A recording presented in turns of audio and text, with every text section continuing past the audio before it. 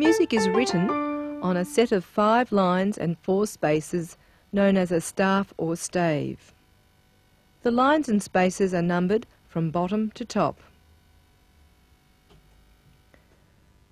Notes which are written around a line are known as line notes, and those which occur between 2 lines are known as space notes.